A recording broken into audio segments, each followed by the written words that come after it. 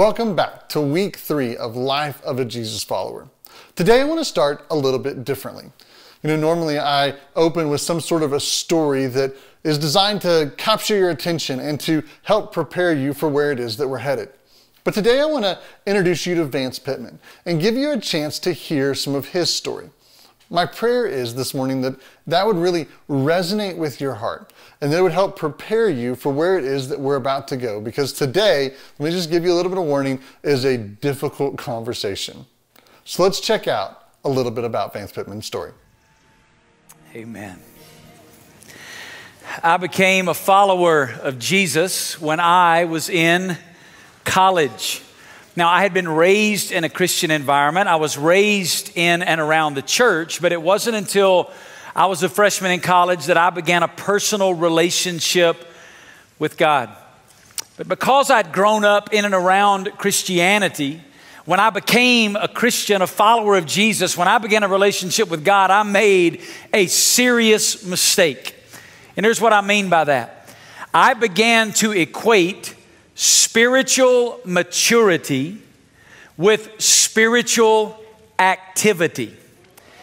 Meaning the more stuff I did for Jesus, the more I felt Jesus was happy with me.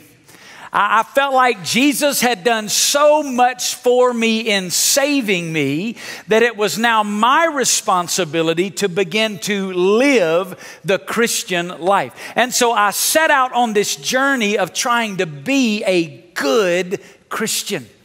I read a quote by a man named Henry Blackaby that really epitomized the first decade of my Christian journey. He said this, he said, we are so activity-oriented that we assume we are saved for a task to perform rather than for a relationship to enjoy. That's where I was living. I thought Jesus did so much for me. Now it's up to me to live for Him. It's my responsibility. And so for the first decade of my Christian life, I tried hard to be a good Christian. I tried to measure up to what I thought God expected of me. And based on my performance, that was the operative word, my performance as a Christian, my emotion rose and fell. I felt like there was a report card that I would receive from God based on how I measured up to being a good Christian. There were even verses in the Bible that made no sense to me because I was trying so hard to be a good Christian, and yet I would come to a gathering like this in a church and I'd look around at everybody else and try to figure out how do they all have it all together and I'm the only one that's messed up. I would look at them, we come at church on Sunday and we got our Sunday face on like we got it all together, man. We're doing everything right. And how you doing, brother? Oh, I'm doing great. Everything's good in my life. And I'd look at that and I would think I was the only one who was broken. Let me give you an example of the verses that made no sense to me. Matthew chapter 11, Jesus says this. He says, "Come to me, all who are weary and heavy laden, and I will give you." I've underlined some words for you. Say it out loud. Rest. Oh, that's a good word. Amen. Rest. "Take my yoke upon you and learn from me, for I am gentle and humble in heart, so you may find rest for your souls. For my yoke is," say it out loud, "easy, and my burden is." Let's just say the 3 underlined words out loud. You ready? 1, 2, 3. Rest, easy, life. You could not have picked 3 words further removed from my experience of Christianity than rest, easy, and are you kidding me? And don't look at me spiritual, all right? If you'd have said, "Hey, Vance, why don't you pick 3 words to describe your Christianity?" I would have said work, hard, and heavy. That's what Christianity felt like to me. I'd entered into this relationship with Jesus, and now it's hard work for me to carry the heavy load of being a good Christian, and I'm supposed to work as hard as I can to do that. Show you another verse. Jesus said in John chapter 8, "You will know the truth, and the truth will make you Oh, anybody want some freedom today? Listen, I didn't have freedom. I just exchanged one set of bondage for another set of bondage. I was now trying to measure up. I was trying to perform. I was trying to live up to a standard that was completely unattainable. And then, to make matters worse, by this point in my Christian journey, I was already pastoring. So I'm preaching this gospel and I'm saying words like easy, light, and free and rest. And I'm hoping somehow they just got it more than I got it. And long story short, it led me to a point of brokenness in my own life spiritually. And if you've been a Christian for any length of time, you know what I mean when I say a place of spiritual brokenness. It's one of those moments when God kind of knocks the props out from under you. He removes that which makes you comfortable. And you get to a place of real desperation for Him. And it was in that moment of desperation that I came to the greatest discovery of my life, and that is that Jesus is enough. Wow. Have you ever felt like that? That you were just trying so hard and nothing just seemed to make any sense to you? Well, I hope that you've grabbed your Bible, something to write with, and something to write on. Maybe even your Jesus Follower devotionals. And let's get ready to gather, grow, and go. We are obsessed, curious, distracted, and fixated. Like an accident on the side of the road, we can't look away. Something or someone has our attention. We are followers, and we are all following something. Sports teams, political candidates, natural disasters, breaking news, financial markets, technology trends, famous people. The list never ends. What is your curious obsession? Who or what are you following? Is Jesus on your list? Does He turn in and out of your thoughts? Is He a consideration of who you are and what you do? He should be. Let your heart catch fire with what it means to be a Jesus follower. Your life will never be the same.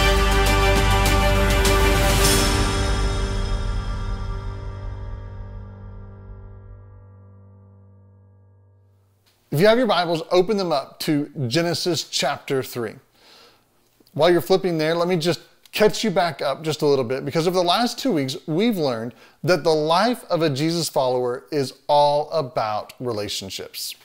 Last week, we dove into the first relationship that Jesus had, and really that we should have, and that is Jesus' relationship and our relationship with God the Father. Now, we said that the goal, the end zone, if you will, of the Christian life is to know God. And we said the way that we move the ball down the field is to daily spend time with Him. And I want to say it just a little bit different today, and that is that growing is knowing. And by knowing, I don't mean some sort of intellectual pursuit or intellectual understanding of who God is. That's not what knowing is. Go back to week 1. If you missed it, please go back, because we had a long discourse about what knowing really means. But here's the other thing.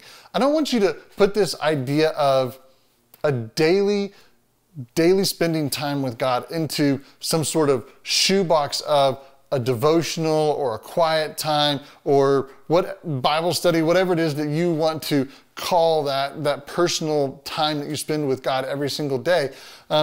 That's good.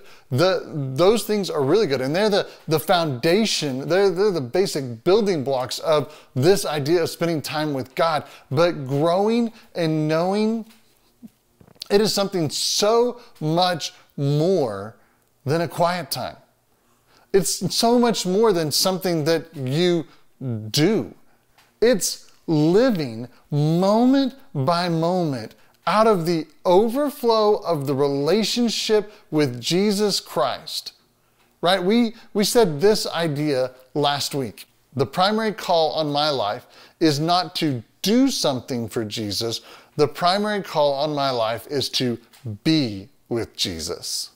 So if that's the primary call on my life, if growing and knowing is all tied up in this, then why is it so hard? Why is it so hard to spend time with God? You know, a few weeks ago, my family got a new to us hot tub. We had been researching since before COVID and had been saving up to be able to get one and to do this. We were excited about it, had the pad all laid down, had done all the preparations, had the electrical, which we had to run from this side of the house all the way through the attic space and over to the other side of the house. Wasn't an easy thing to do.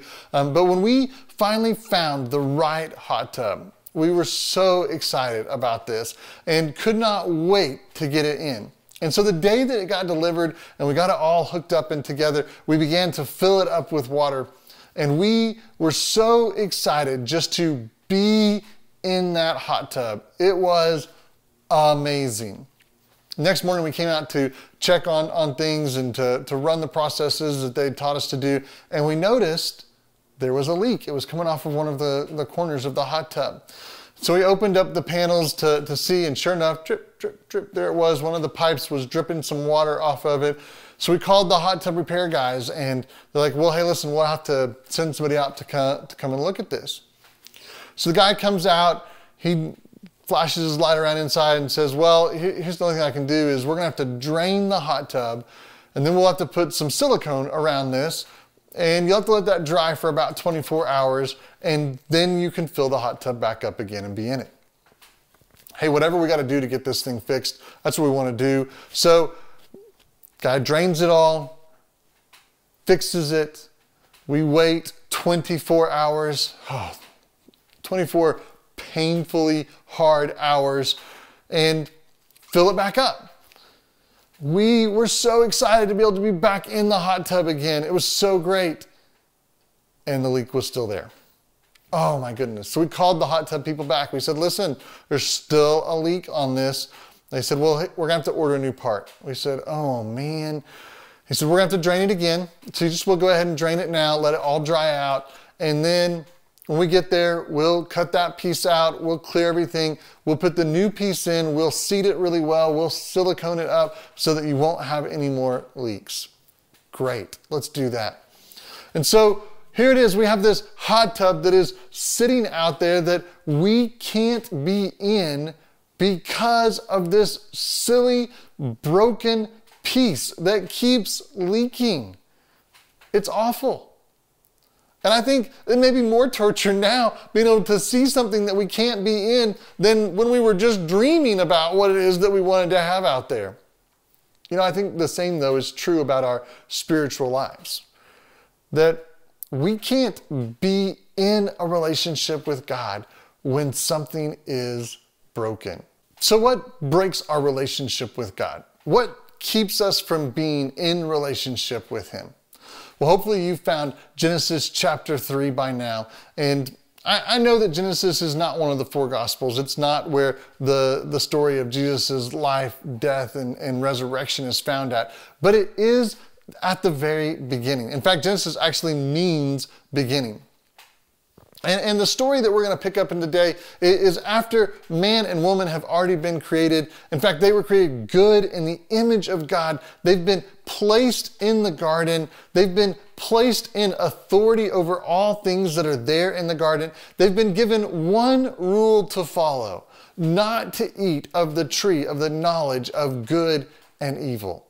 And they've been given a relationship with God. And one day, the woman finds herself in a conversation with the serpent. And that's where we're going to pick our story up in chapter 3, verse 6. So when the woman saw that the tree was good for food, and that it was a delight to the eyes, and that the tree was to be desired to make one wise, she took of its fruit, and she ate. And she also gave some to her husband who was with her, and he ate. And then the eyes of both of them were opened, and they knew that they were naked. And so they sewed some fig leaves together and they made themselves some loincloths. And then they heard the sound of the Lord God walking in the garden. And the man and the wife hid themselves from the presence of the Lord God among the trees of the garden. But the Lord God called to the man, and he said to him, "Where are you?" Wow, so much in this passage. And I want to encourage you this week, especially if you're in a group, to spend some time dissecting this with them. So much good stuff here. But I want to point out just a couple of things real quick. Here's number one. They, being Adam and Eve, saw that the tree was desirable for making one wise. Okay, I find this so interesting because we've already said in this series that we struggle with knowing and doing versus being. And here it was that Adam and Eve just had to be with God. They didn't have some sort of laundry list of do's and don'ts that they were supposed to be engaged with. They were just supposed to be with him. And yet they traded that very being for knowing. And I don't mean some sort of like personal relationship sort of knowing. I mean intellectual knowledge of God. Here's the second one. They hid themselves after they broke the relationship. So Adam and Eve instantly understood the difference between being in relationship with God and being outside of relationship with God, because their disobedience or sin had broken the relationship between them and God. So what breaks our relationship with God? Sin. Sin keeps us from a relationship with God. I love one of the things that Wikipedia has to say about sin. Who says Wikipedia can't be helpful? It says this: anything that alienates one from God could be termed sinful. So the thing that keeps us from a relationship with God is sin. Now that shouldn't really surprise you, because if you've ever done something that is wrong, right, your natural reaction, my natural reaction is to hide, right? I hid all kinds of things from my parents. I bet you did too. Of course you did. But you know, it seems like my parents always figured out when I was hiding something. And as a parent now, I figured out that it's because the relationship between us would change.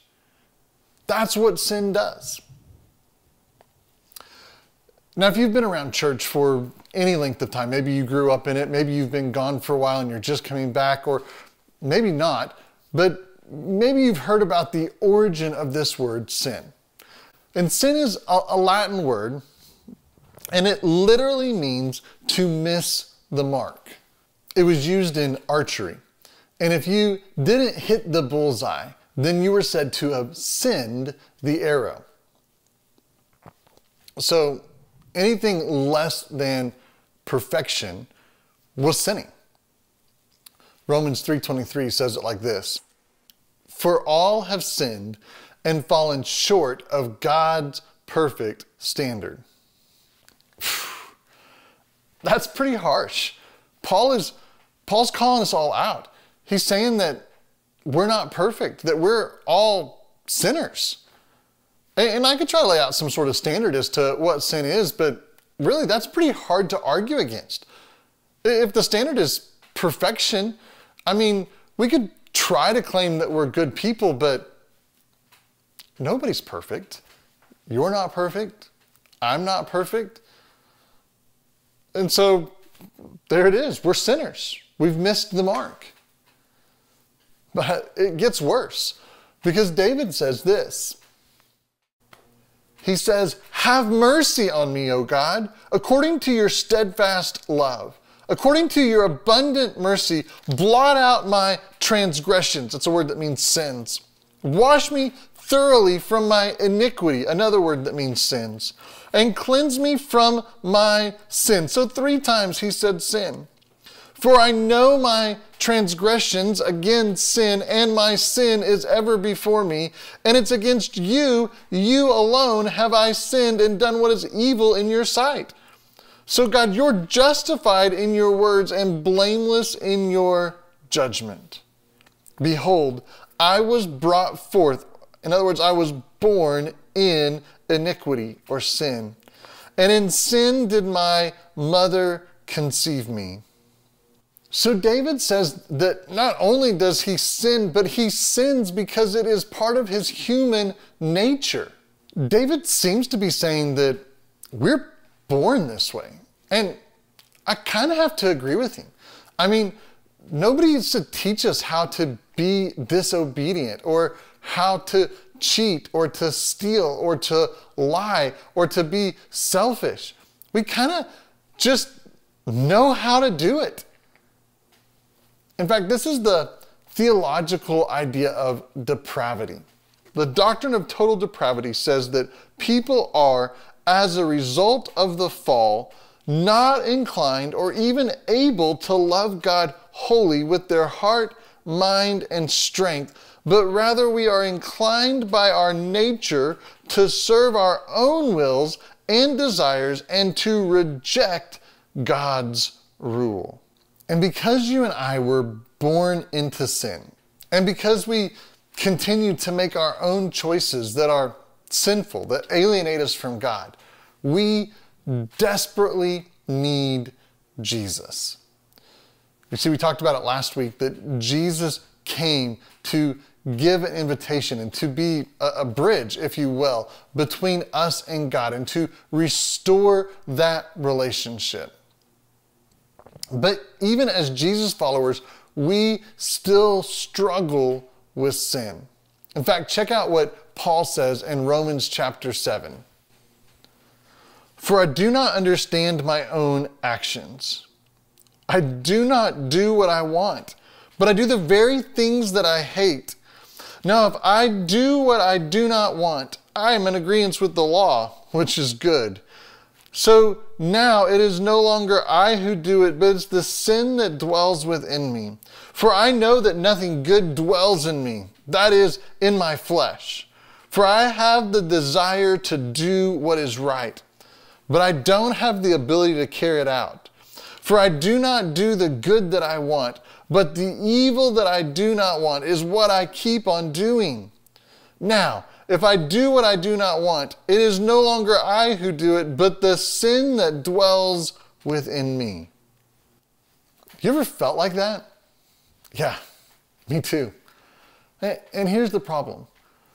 Sin not only keeps us from the ultimate goal of knowing and having a relationship with God, but sin keeps us from that daily goal of spending time with God. Sin keeps us from spending time with God.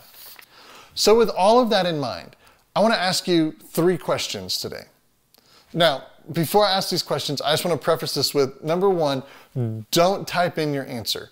Number 2, don't yell out your answer, right? Because it may not be what you think. Here's the first question. Does a Christian want to sin? You know, I really loved listening to Vance pigeonhole himself a little bit as he tried to answer this question. So I want to let you watch him struggle for just a moment about this idea about, does a Christian want to sin? Well, I'd asked me that question sitting across the desk from me. And I was fresh out of seminary, and I didn't even hardly let him finish the question till I was answering it. Well, of course. I mean, that's why it's tempting, right? Temptation would not be temptation if I did not want to sin. So, of course, Clyde, of course as a Christian I want to sin. And he let me talk myself into this hole. And then he began to just lead me out of that by helping me understand. In one sense, yes, it's true. In our flesh, as long as we are human beings on this earth, we are going to struggle with sin. We will. We have a flesh. Listen, don't let the enemy convince you somehow that you've gotten to a place spiritually where you're above it, because you're not. Our flesh is not getting better, it's getting worse. Our flesh still longs for the things of this world. But listen, we are no longer our flesh. Christ has come to live inside of us. Christ has given us a new heart, a new being. And now on the inside, no, we as Christians genuinely don't want to sin. And let me prove it to you. As soon as you do, how does it feel? As soon as the Christian makes that choice to disobey God, here's what we discover immediately. That's not what I wanted at all. That matches really well with what Paul said earlier, that we do things that we don't really want to do.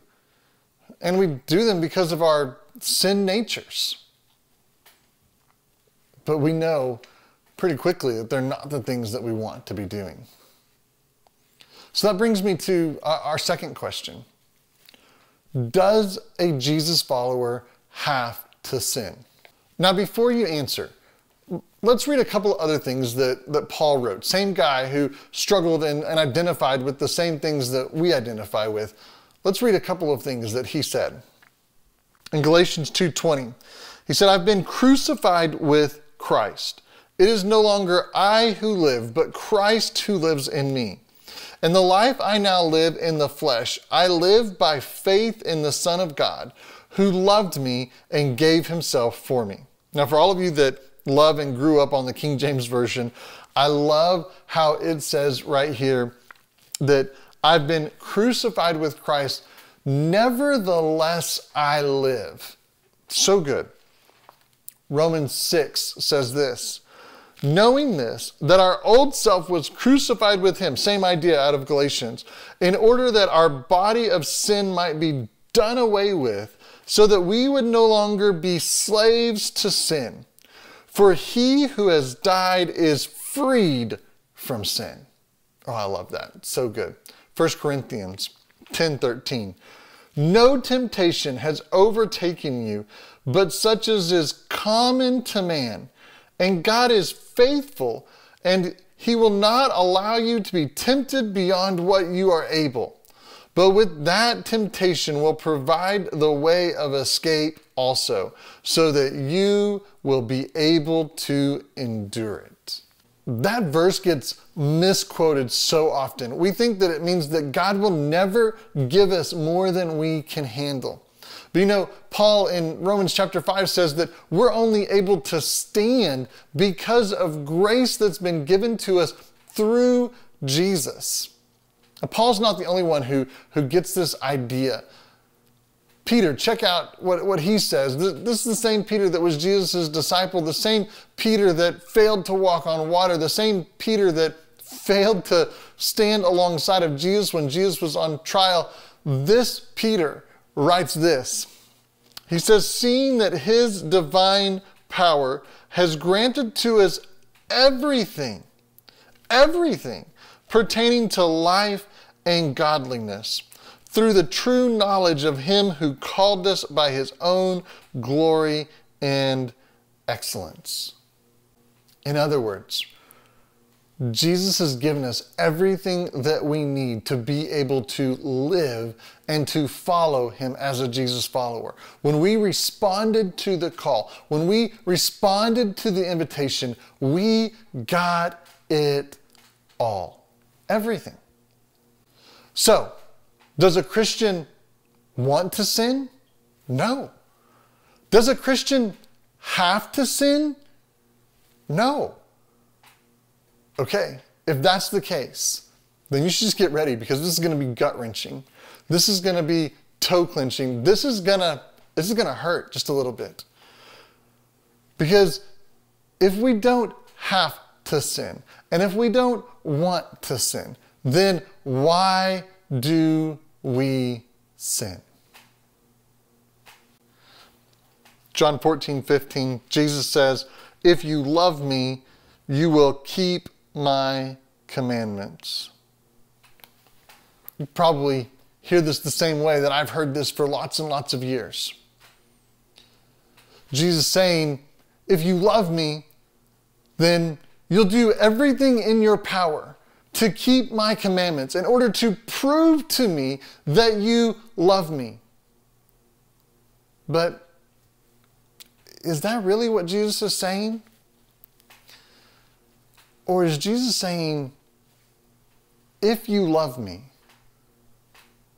then you'll be able to keep all of my commandments? If you love me, and you'll be able to. See the difference?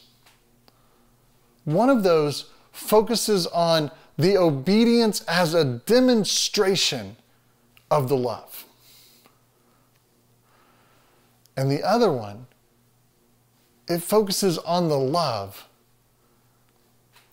and the obedience comes as a fruit of that love. Let me say that again. Obedience is not the focus of the life of a Jesus follower. Obedience is the fruit of the life of a Jesus follower as I focus on intimacy with God. So, why do I sin? Well, according to Jesus, I sin because I don't love God. Now, don't mishear what I'm saying. I'm not saying that if you sin that you don't love God. I'm not even saying that if you sin you hate God.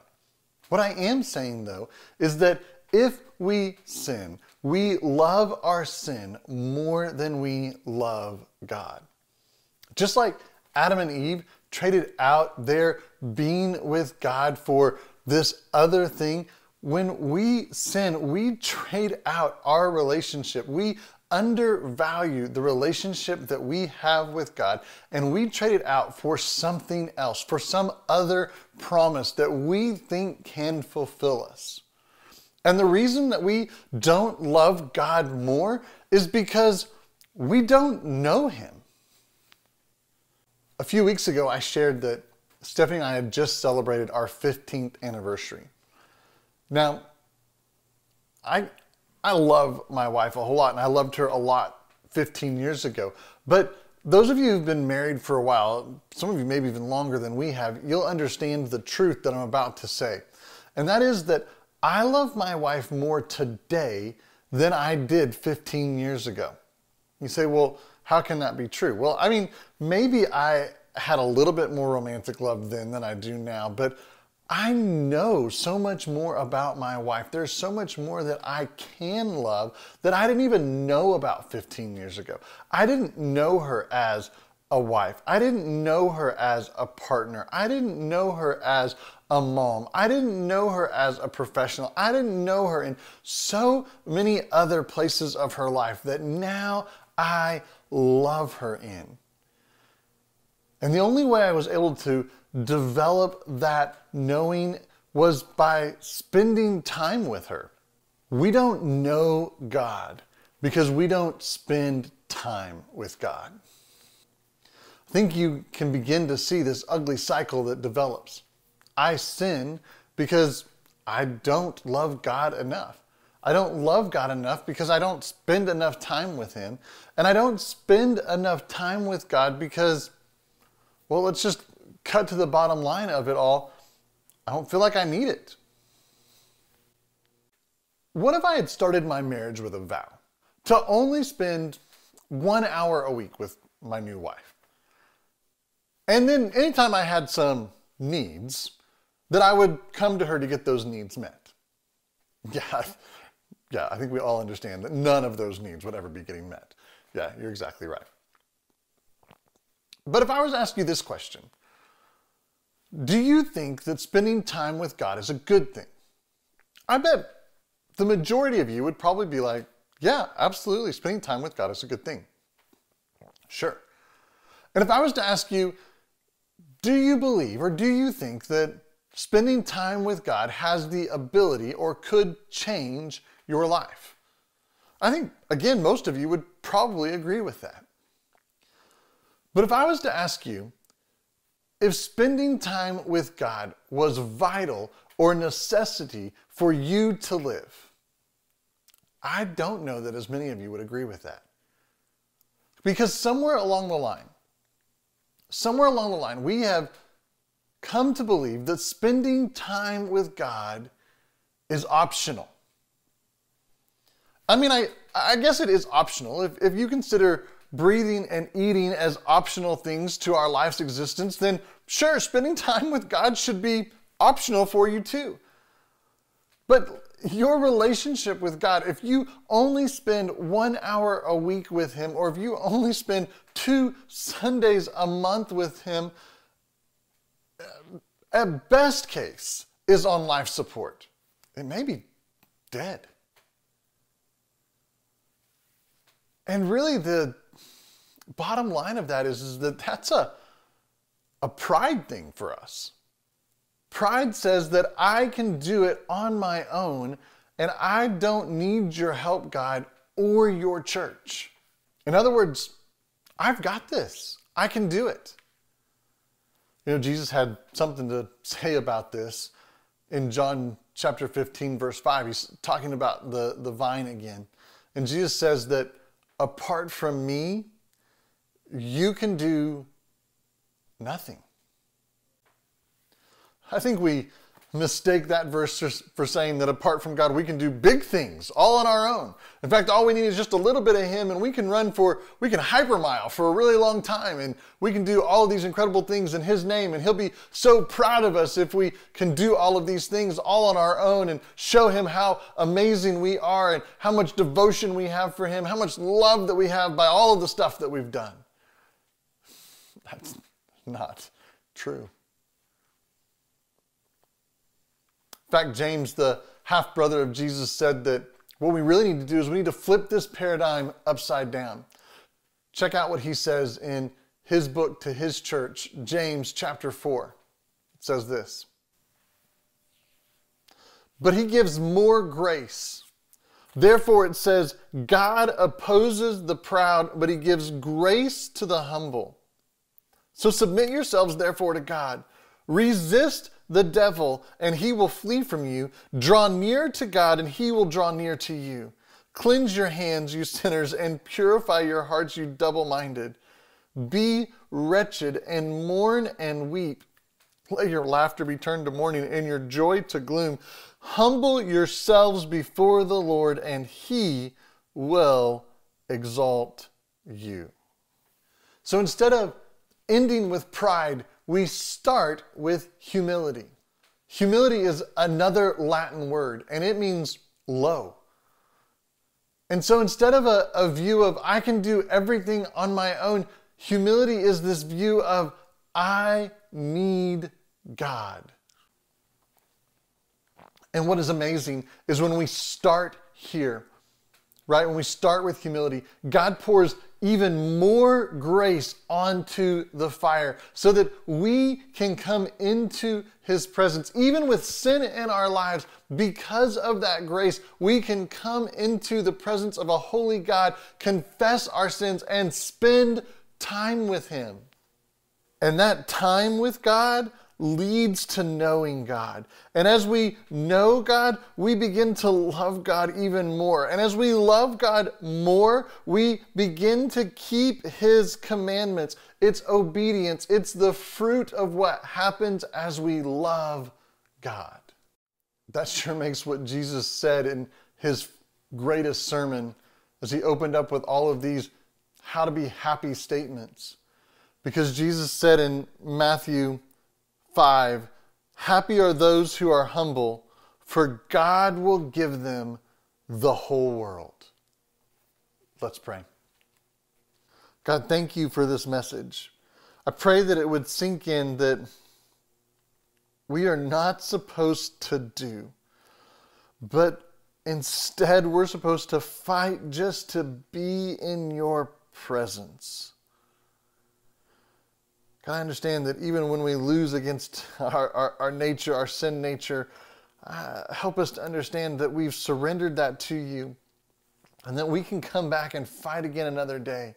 And that even with the sin that's in our life, because of the abundance of grace that you pour out, we get to come into your presence and we can confess that sin and we can ask for your forgiveness. And Father, that you'll continue, as long as we'll remain humble, to pour more grace abundantly upon us so that we can spend time with you and get to know you and fall more in love with you.